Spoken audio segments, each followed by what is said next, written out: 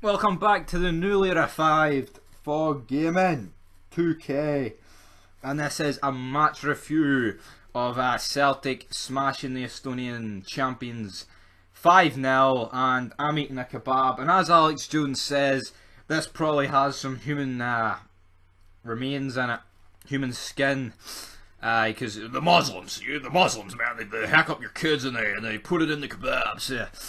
Is Alex Jones wrong? Leave it down below, but until that gets resolved, let's talk about the mighty pishy Celtic winning 5-0. Leigh Griffiths scores on his return from his gambling addiction. We can call it depression. Like, I mean, I'd be depressed too if I lost thousands in Sky Bet, but at the end of the day, Griffiths fucking wise up, big man. Belt in the free kicks for Scotland and botch for Celtic, and I'll be a happy man.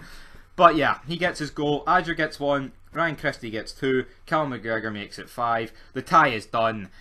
Celtic were 1-50, it was always going to be a fucking demolition.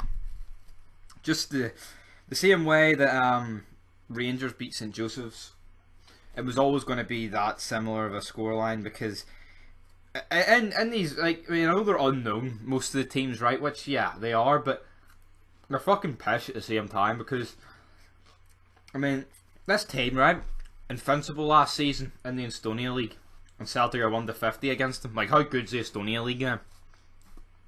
Has it got windy lickers in it? Legit windy lickers that would have been in unit? Probably does, and that probably explains the 1-50 price tag. But anyway, Celtic win 5-0. Check out the channel tomorrow. There would have been 2 reviews on the channel tomorrow, but too bad. Kelly went and jobbed out the Konas Quays Nomads, which is unfucking believable. They've shafted the coefficients. They've let Scotland down, and yeah, and they've put. I was about to say they've put more pressure on Aberdeen, Rangers, and Celtic. But let's be honest, all 4 of the teams don't give a fuck about the others. I mean, maybe Kilmarnock and Aberdeen care about each other, right? Which is like, oh, they want Scotland, but they all hate Rangers and Celtic.